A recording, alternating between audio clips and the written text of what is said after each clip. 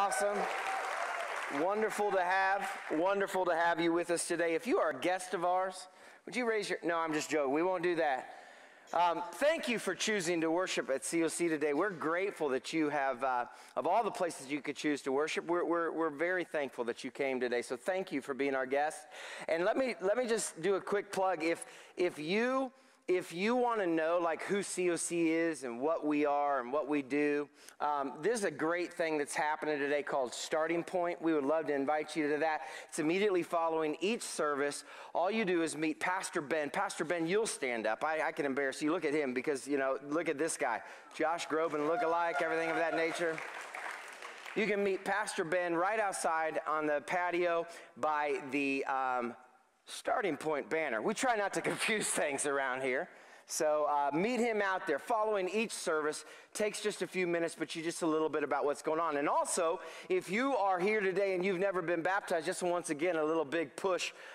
Next week is baptism. We celebrate baptism. It is an incredible step of obedience, following Jesus Christ. And we want to encourage you to be a part of that. So if you've never been baptized before, please sign up and do that today on your communication card. So hey, listen, if you want to follow along with us today, you can join us with our app right there, and it'll take you to the notes and everything that's going on. We're heading into the last week of our series called Daniel. I hope you've enjoyed this series. It's meant a lot to me personally in my own life, and I just want to tell you that I'm grateful and I'm thankful that you've allowed me to speak into you a little bit over these last few weeks.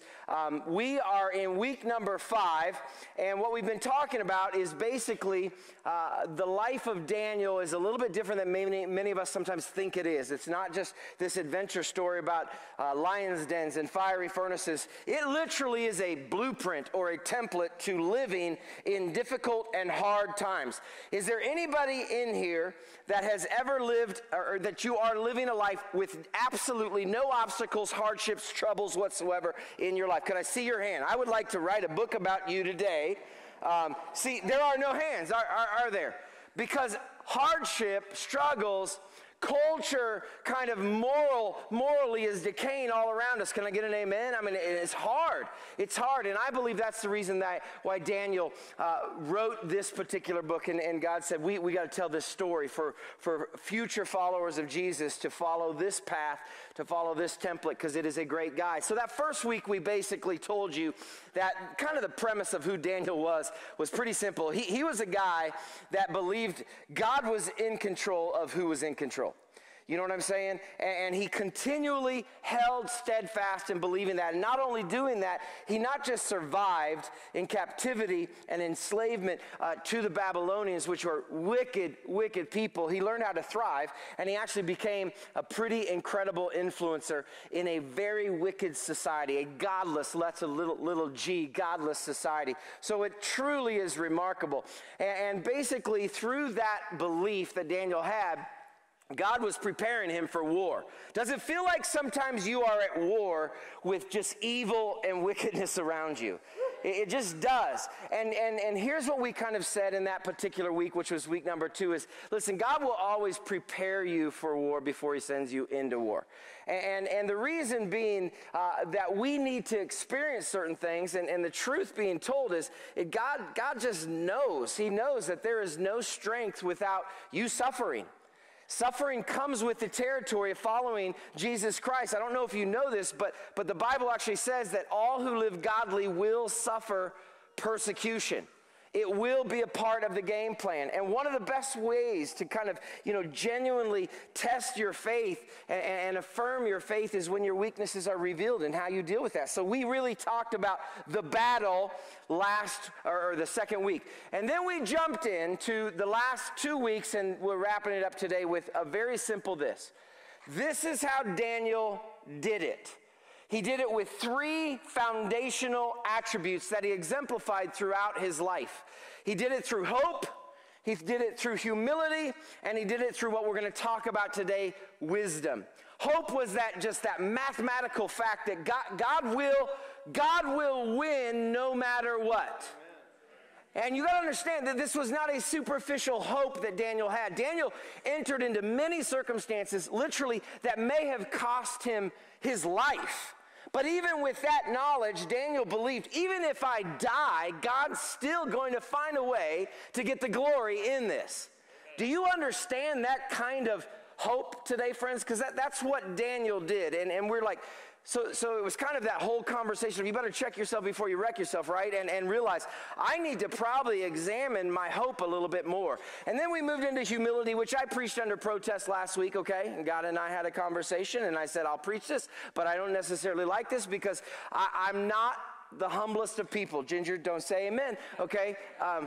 Humility is a difficult attribute, but the humility thing was so huge because humility was basically the idea of serving people,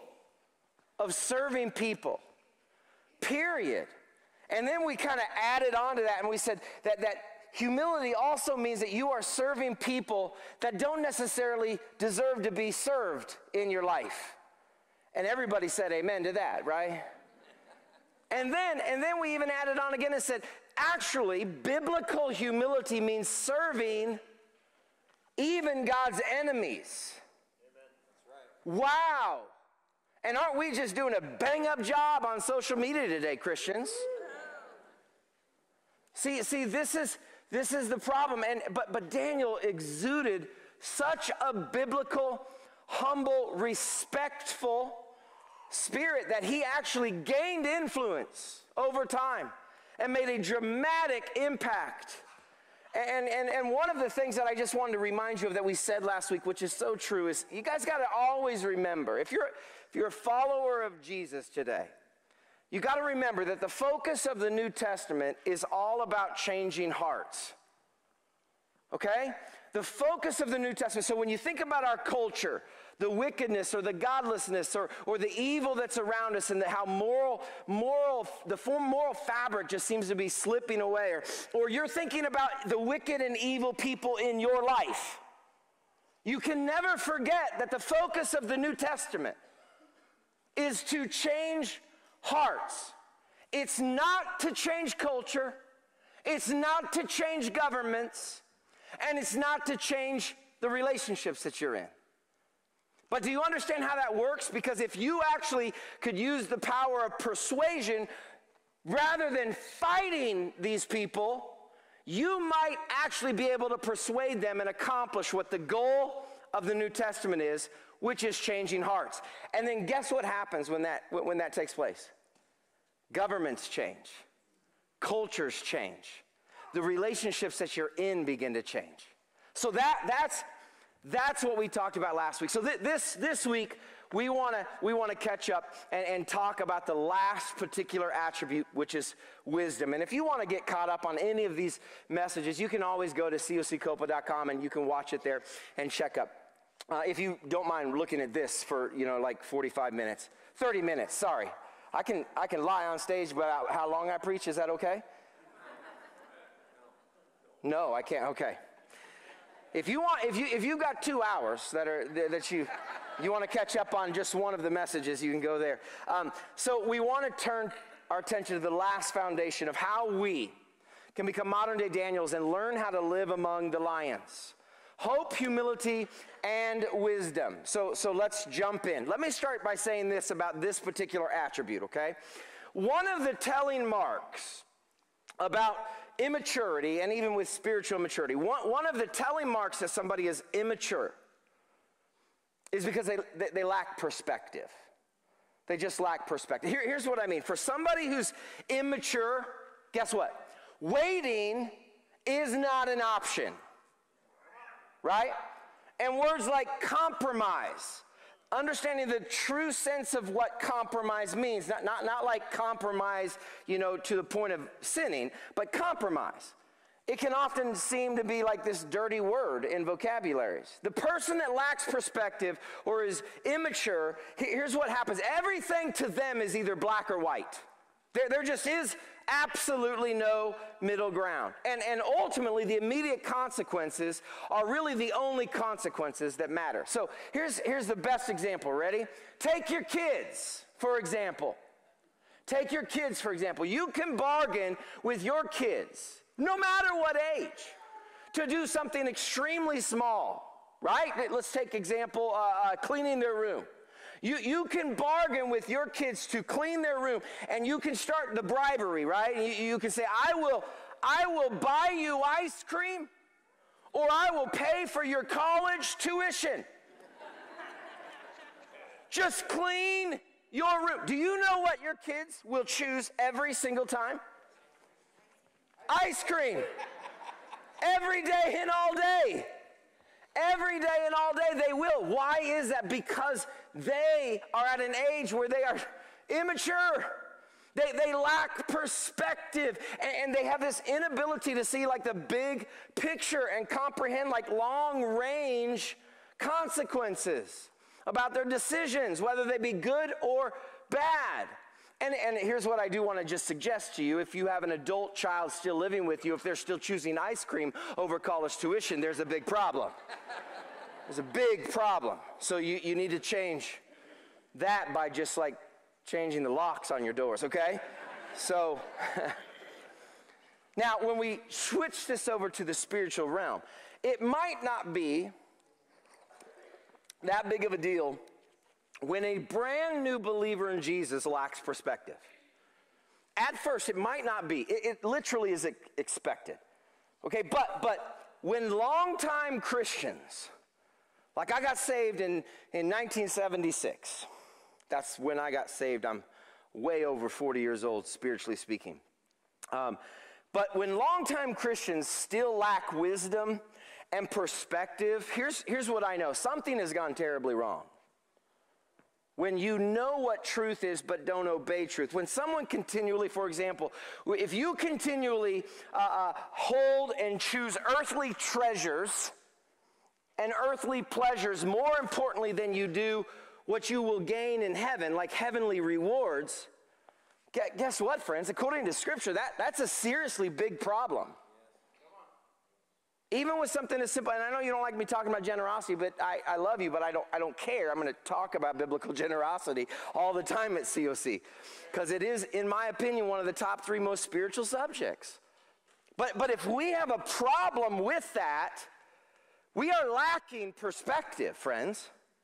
We just simply are. And many Christians today are just stuck.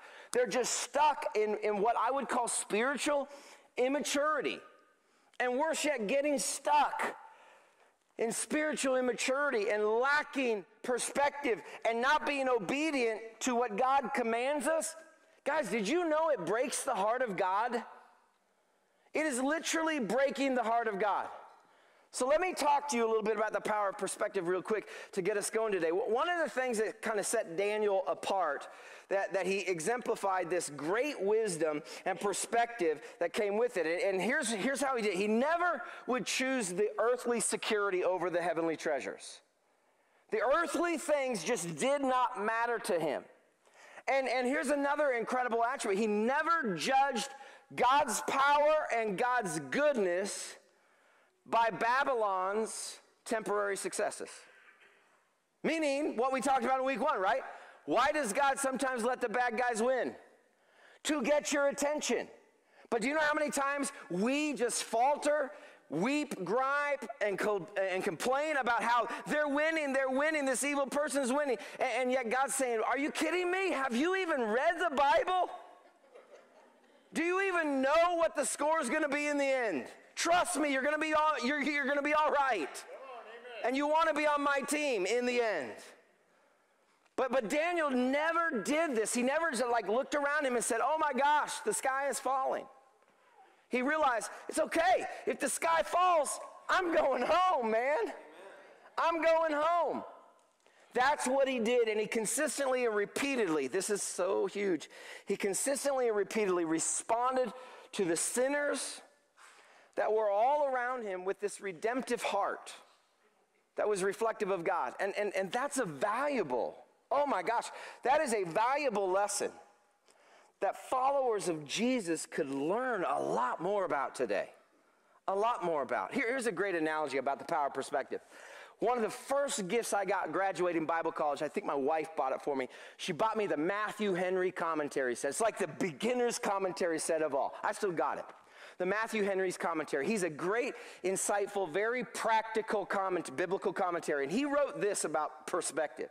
He wrote this reflecting upon a night that he was robbed one night. Okay, he said this, let me be thankful first because he never has robbed me before. Second, because although he took my purse, he did not take my life. Third, because although he took all I possessed, it wasn't much. And fourth, listen to this. Fourth, because it was I who was robbed, not I who robbed. Amen. Wow. You want to talk about, gosh, I fail at this. I go straight for the kill. If something's wrong or somebody's wrong, I don't see the big picture sometimes. But do you realize there are multiple ways that you can see something in your life, even though it's evil? There are multiple ways. And Daniel had evil all around him, and he had this kind of perspective. He always saw this. And here's where it was rooted. Ready? If you're a note taker, you want to write this down. Daniel's power of perspective, his wisdom was rooted in one thing alone: his fear of the Lord. His fear of the Lord. Daniel lived by this measure: my God is not to be messed with. And when you're messing with me and I'm being obedient, you're messing with my God. And I would rather not be in your shoes. Proverbs 1:7, one of my favorite verses in the Bible, the fear of the Lord is the beginning of knowledge. But fools, let's all say that word together today just so we're all on the same page. On the count of three, fools. Ready? 1, 2, 3. But fools. Oh, why are you pointing at people? Fools despise wisdom and instruction. Guys, this is why Daniel and his buddies always chose the path of obedience. You get that, right? Because even in these uncertain times, when it might have even cost them their lives, guess what? They feared God more than being thrown in a lion's den or a fiery furnace.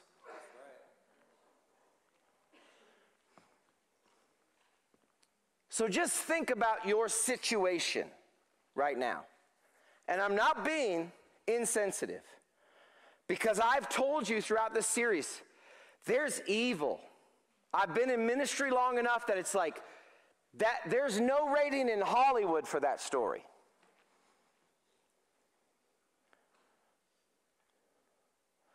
Think about this idea. Do you fear God more than you fear that person? More than you fear that situation? More than you fear the way our culture is quickly and rapidly going? Do you fear God more?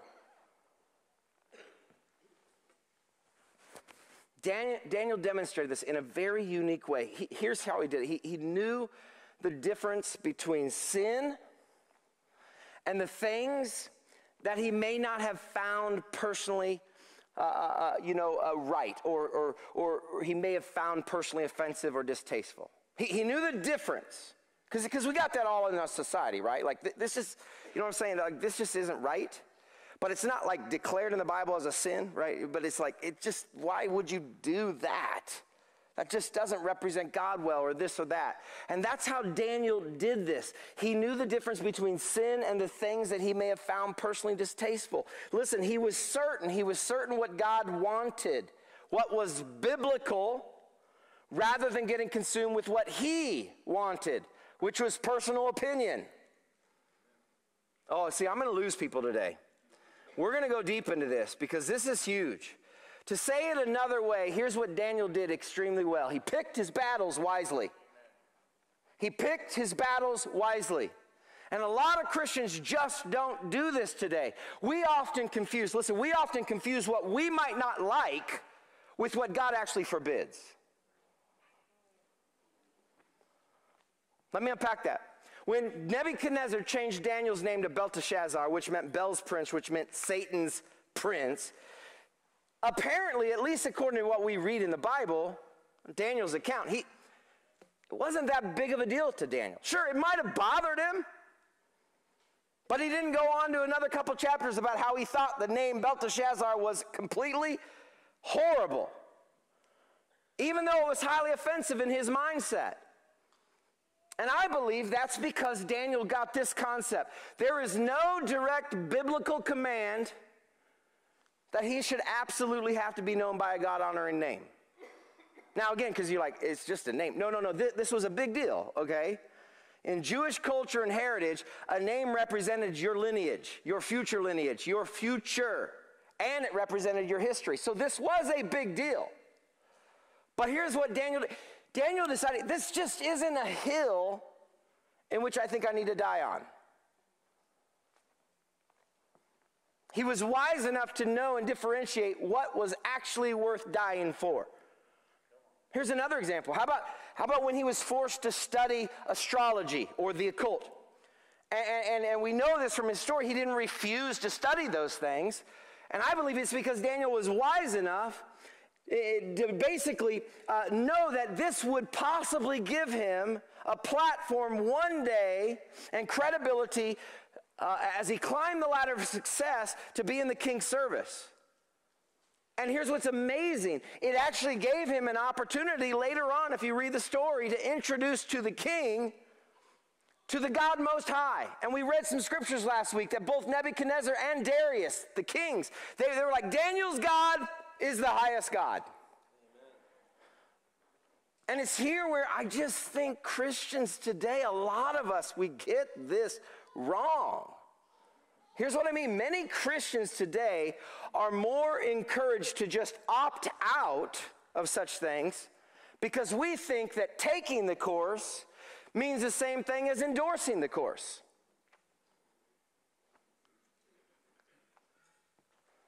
Daniel had the wisdom to understand this huge fact and truth, that godless people, guess what, friends, live godless lives. Why are you so surprised? Why are you so surprised about this? And if you read the book of Daniel today, here's what's amazing. Daniel never, ever forced his righteous lifestyle onto others. It's almost as if we're today so certain that God is pleased with us taking a stand. Right? Convincing ourselves that if we do so, we might just have like more of a godly influence on lost people. But in reality, what's happening with how we're doing this? We're actually having very little, if any, godly influence whatsoever. We're actually ostracizing people, lost people, that we have the potential impact to reach. Now, please don't hear what I'm saying, what I'm not saying today, okay? I'm not saying, Christians, that you are never to take a stand. What I'm saying is that if you choose to do so, be wise enough. For Pete's sake, be wise enough to take a stand on what's biblical and not just your personal opinion.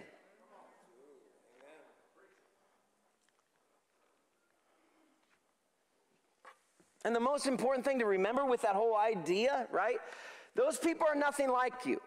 Why are you pointing your finger and hating them when they don't know any better?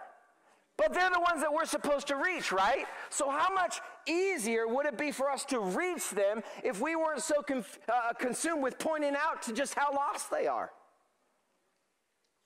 That's right. That really literally is how we're losing traction in our culture today. You know that, right? We are more focused on pointing out how sinful they are as opposed to preaching to them about how much God's grace can save them from their sin.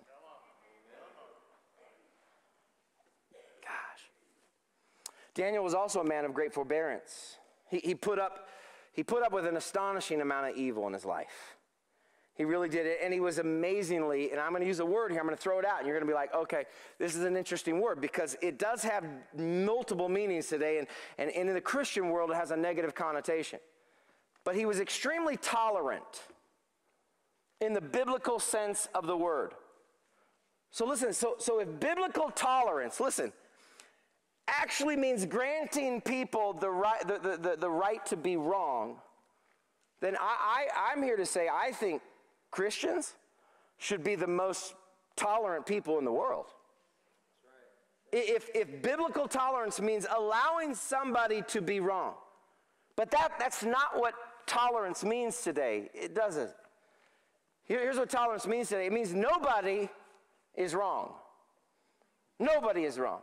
And anybody who dares to claim that some behaviors might be morally wrong, well, they're the ones, what? That are written off as intolerant bigots.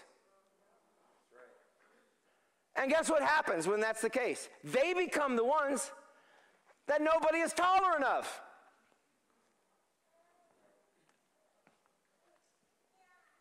This was a mistake that Daniel never, ever, ever made. He never tried to force his righteousness onto other people. He let, guess this is crazy, he let pagans just live like pagans. That's kind of hard, isn't it? When he chose to continually live his life in a godly manner and fashion. And when the time came, because this will happen, when the time came for him to step up and speak up, guess what happened? Because Daniel was a man of great forbearance and biblical tolerance. He had earned the right and credibility to speak into the situation. This is, oh people, this is a lesson we could learn from today. It just really is. So in short, I mean, kind of in essence what we've been saying, Daniel had just this consistent wisdom of picking his battles prudently. And it just so happened that this seemed to be one of Daniel's key successes that led to his eventual influence in Babylon. And Daniel knew, he knew what we need to get better at today. If we ever want to have a Daniel-like influence while we're living among the lions that are around us, he knew that there was a big, big difference between what God didn't like and what God forbade. Another way of saying that is this: he continually drew his lines in the sand exactly where God drew his lines. Not where he thought the line should be. Not in the bargain of God, I really think that we should move the line back, a couple of inches here, there. No. He knew exactly what God meant. Now let me unpack that, because this is where we get lost a little bit today in culture and as followers of Jesus. Where are those areas that we tend to lean more on personal opinion as opposed to biblical command, right? Let me start by just reading this passage first, okay? John chapter 8:44 says this: "You belong to your father, the devil, and you want to carry out your father's desires." But let me tell you who your father is, okay? He was a murderer from the beginning, not holding the truth, for there is no truth in him.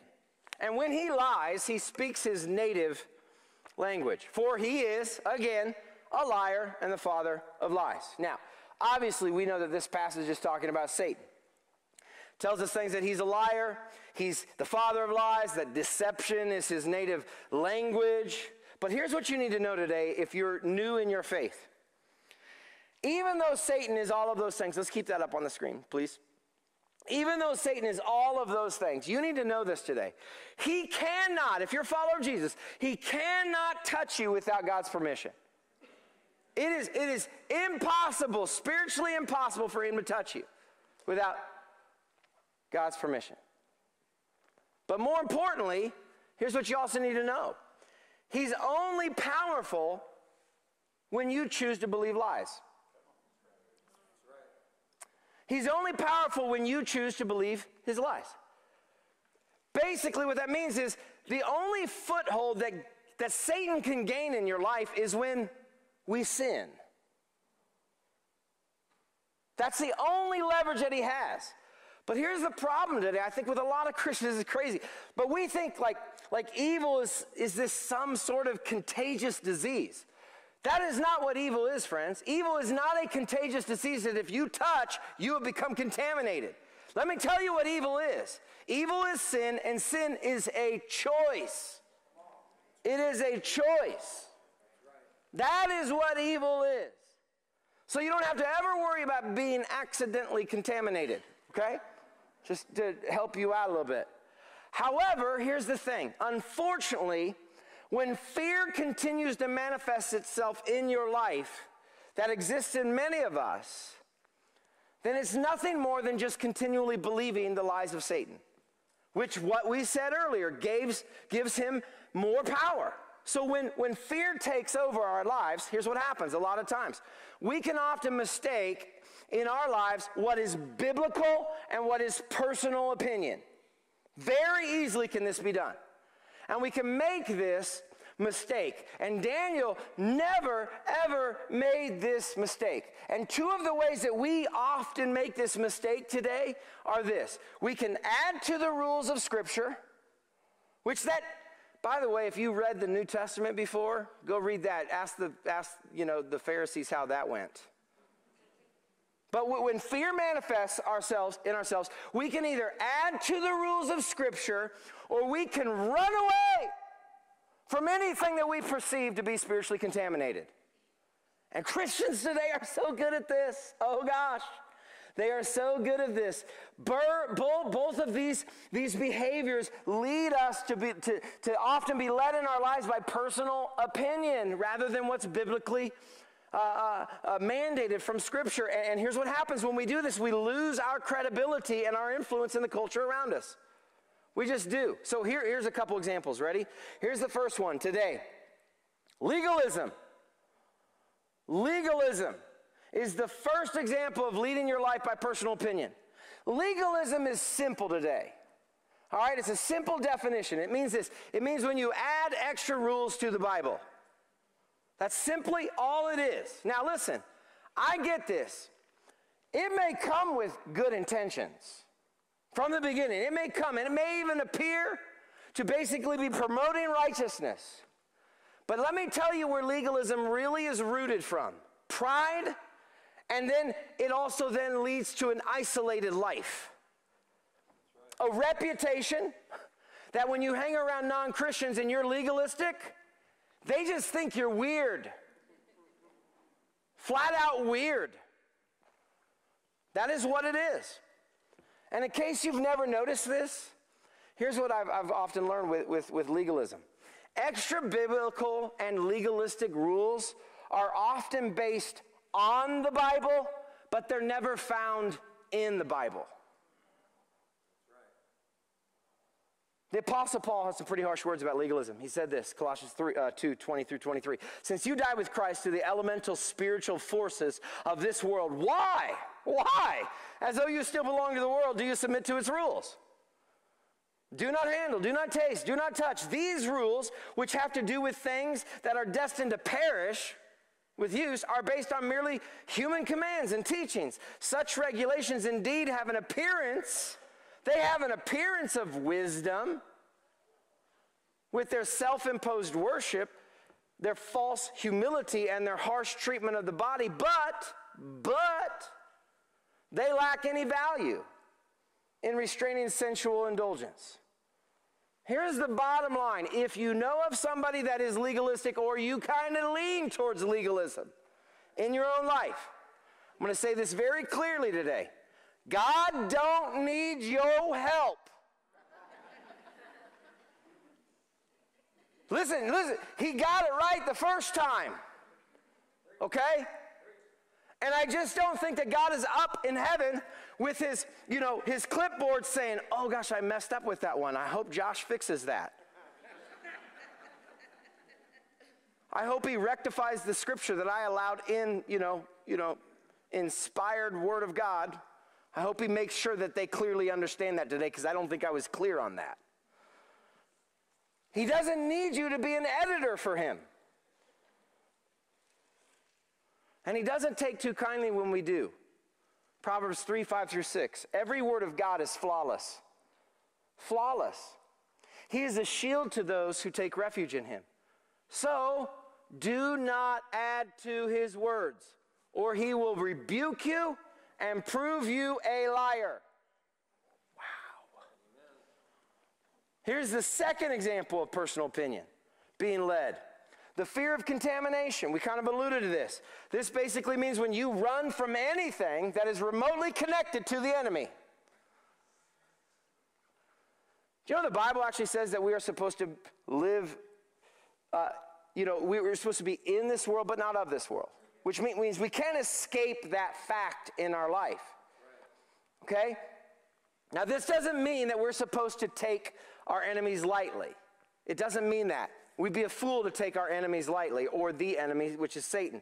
But it is to say that every time that Satan roars, that we're supposed to run away from him. Now, that's not what my Bible says. My Bible says that we are supposed to resist the devil, not run from the devil. It says that very clearly in Scripture.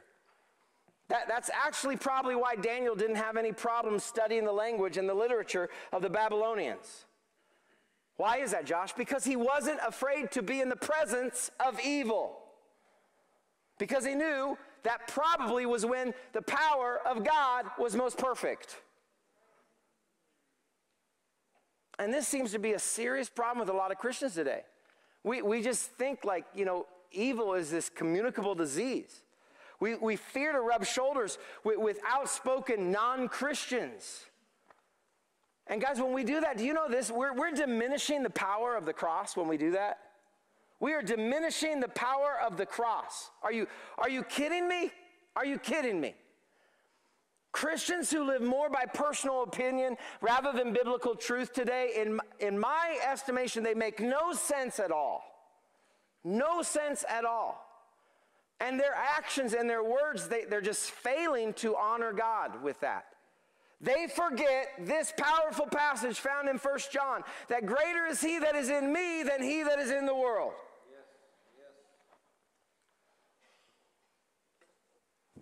And contrary to what we think today, once again, one of those words that tolerant, compromise is not a dirty word.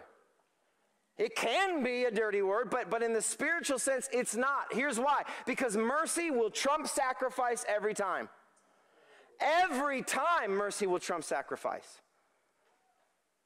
But for some reason today, this compromise carries with it this negative connotation. It means like we're weak or disobedient, but in reality, it's actually what wise people do very well. It's because wise people know what battles they can win and know what battles they can fight later. I'm telling you, we don't want this to happen, do we? Because if we let in, they win. Are the Babylonians still ruling this world today? No. Did God let the Babylonians win? No. Did he let the Philistines win? No. He doesn't do that. Because in the end, God wins. Always. Always wins. And Daniel knew this idea so well that sometimes he had to make some really tough calls in regards to what he should participate in or what I should avoid. And if we go back to be a fly on the wall back in that day, I'm pretty sure that many of us would probably not agree with every decision that Daniel made. And some of us would often write him off and say those are inappropriate compromises that Daniel made. Do you know how often this is going on in the world today, where we will point to somebody and say they're a spiritual compromiser? I can't believe they're letting that happen in their church. I can't believe they're doing this or doing that.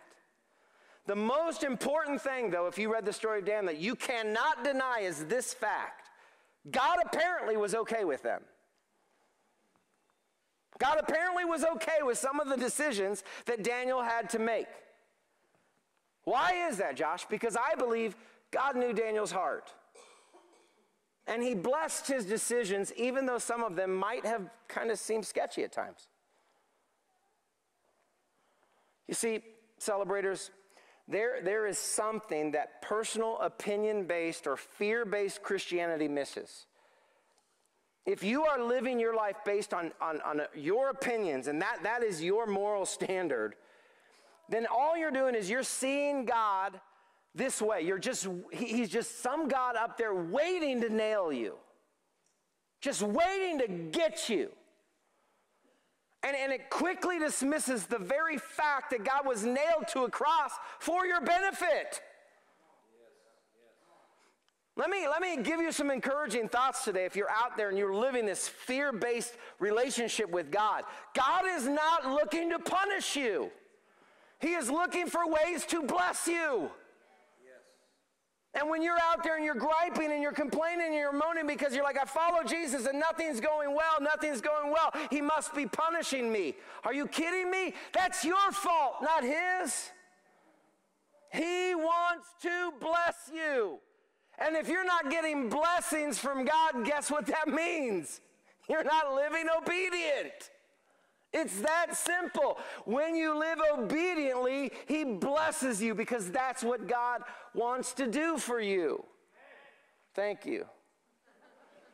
Why is that the case? Because, I've already said it, because God always values mercy over sacrifice. If you are faced with a battle of truth or grace, even though I believe the scriptures can teach us how we can balance them both, please, with somebody difficult in your life, please always err more on the side of grace than truth. Because when you do, I've said this so many times at COC, when you grace somebody to death, even when they don't deserve it, guess what happens? You become like Daniel, and you earn the right. You earn the right to eventually speak truth.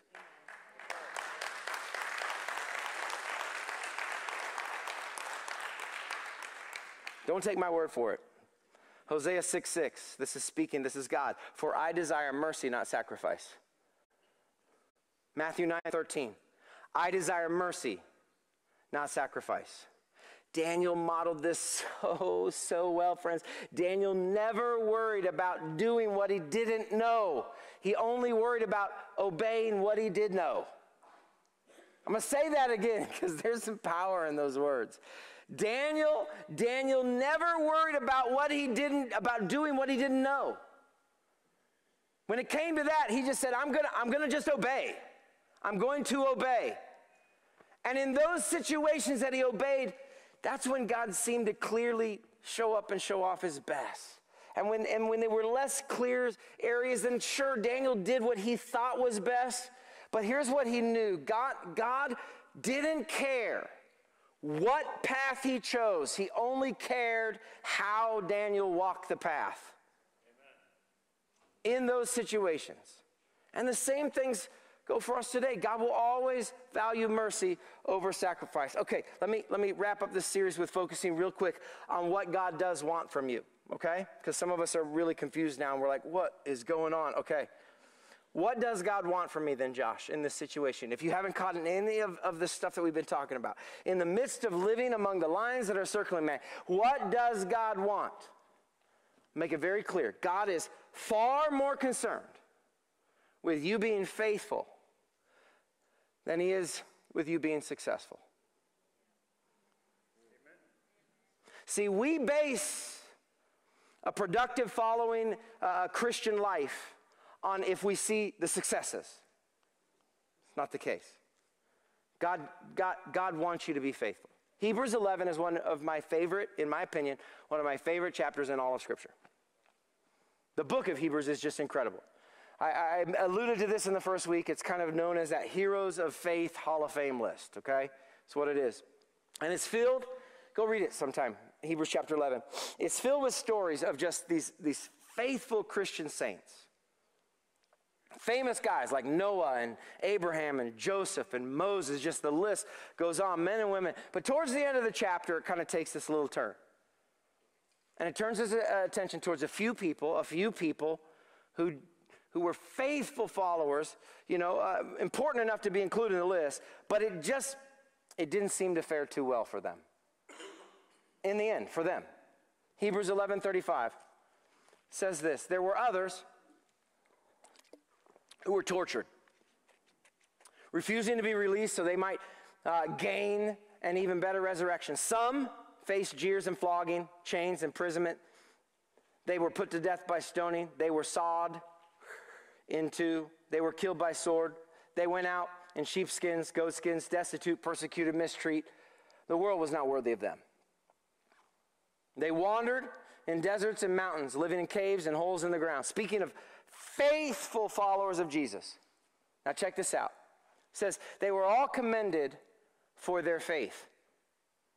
Yet none of them received what they had been promised. None of them had a successful, happy ending, right? Because God's more concerned about your faith than he is about your success. All that means this: their spiritual victory did not come in this lifetime. It was found in the next. So you need to be really careful, celebrators, when you study a unique book like Daniel. Because if you start to jump to the conclusion and say, hey, listen, if I just do what Daniel did, then I'm going to get what Daniel got. See, we read scriptures this way a lot, don't we? Like, if I do this, then I'll get that. And we don't want to focus on the negative stories where, like, that's a good person, but they ended up dying in the end. I said this at the beginning of the series. Daniel and his buddies are not the best of examples. They are not, okay? They're the exceptions, not the model. Especially when you put them up to a long, long line of famous Bible characters. And that's because I said in the first week what? God will more often choose to be with you in your trials rather than deliver you from your trials. I said that the first week. So Daniel's story it doesn't give us this foolproof promise that everything's going to be all right as we live among lions. It just doesn't. But it does give us an amazing template of how we should respond while we're living among lions. The final outcome, though, is this. The final outcome in your wicked and evil situation, I know this is not what you're going to hear, but I'm just going to tell you, and I hope we've wrapped this up well enough for you to understand and really take this in well. But the final outcome to your evil situation or to our morally degrading culture that's falling off, the cliff, the final outcome is up to God. You know that, right? You know that the final outcome is up to God. You know that the final outcome is literally out of your hands. Some things you just can't control. And that's because our job, followers of Jesus, our job is not to win the battle. Our job is to follow God's plan for the battle. Amen. It's as simple as that. Some of you, he'll choose you to be the general and win that battle. How does he do that? I don't know. I don't know what he looks for, if there's a list that he looks for or not. Some of you will get to be the winner in the story. That story, this story, whatever story. Some of us won't. Some of us, we're going to be on the back lines just fighting. But we're going to be following what God's plan is. Even when God's way seems to be leading us nowhere, guess what, friends? It's still the path to take. You know that, right? You're smarter. You're smarter than that. Even when you keep doing it over and over and you're like, I'm getting nowhere, you realize that it's still the path to take.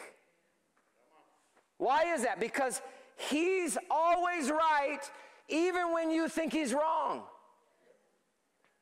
Maybe that's why they call him God. I love how the writer of Proverbs said it. Ready? You've heard this verse. It's one of the more familiar verses in Scripture. But I tacked on a second part of the verse, which is often let out, because usually we just read Proverbs 3, 5, and 6. But you need to hear 7 too. It says, trust in the Lord with all your heart and lean not on your own understanding. In all your ways submit to him, and he will make your paths straight. And here's verse 7. Ready?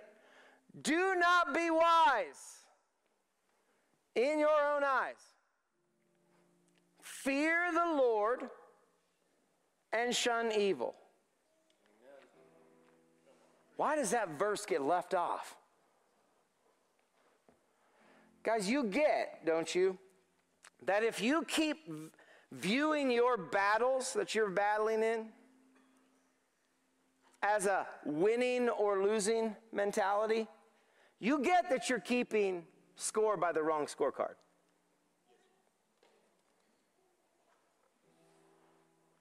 Because the right scorecard is this: obedience.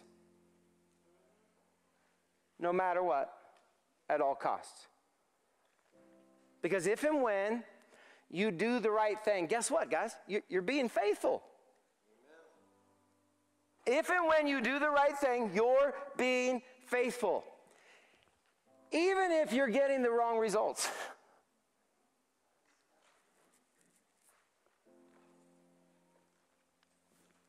Take this as just one last example. Jesus, let's just use the dude himself. Jesus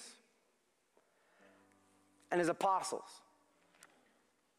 You know that they really did have little to no, almost like cultural influence. I'm not being blasphemous here. Just let me unpack this before you write me off. They really did have little cultural influence. Sure, we read the story of Jesus. He drew large crowds, but here's what you don't often take in consideration. By the time that he ascended into heaven, shortly after his miraculous resurrection, you get that his cultural following, right, had dwindled down to about 120 or so people that were hiding out in an upper room. I mean, I'm thinking if Jesus were to really manipulate the situation, he probably wouldn't have manipulated it that way. But he gives us the choice to how we respond to things. Beautiful, beautiful gift from God. But he would have probably thought, man, a couple thousand might be really cool right about now. You know, we could take Rome maybe. But 120 of them scared to death. All of them, except one of his disciples, died a martyr's death. They died. They died for their faith. I think you could chalk that one up as hardly reaching and having a cultural influence. Yet, here's what we do know. You have a book in your hand, which is a collection of writings that's powerful, sharper than any two-edged sword, and living and breathing. And all of this was so powerful as this. They were faithful as it came. And we have it as a result of them. You know that, right? You know that from 120 scared, freaked out followers of Jesus, his chosen few, all dying but one, you get that because they were faithful, you and I are here today. Amen. You get that, right? Yes. That's what I know. That sometimes the culture that we live in, sometimes the wicked and evil people around us, sometimes they respond to godly living. But sometimes they don't. They don't. It's just out of our hands. But that's where the story of Daniel shows up. And it shows us how we are to live among the lions. Even when we're promoted, and even when we're imprisoned. Fact. You never, ever, ever can underestimate your influence in the dark world that's around you. Because here's what I know. Because it does appear this way a lot of times in our personal lives. As it gets darker and darker and darker, don't underestimate, friends. Don't underestimate the power that your little light can have. Yeah. Amen. Don't underestimate it. Let's all bow our heads and close our eyes.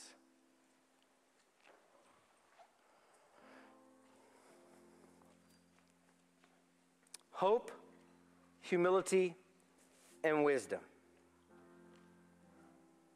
That's how Daniel survived and learned how to thrive. And how you too can.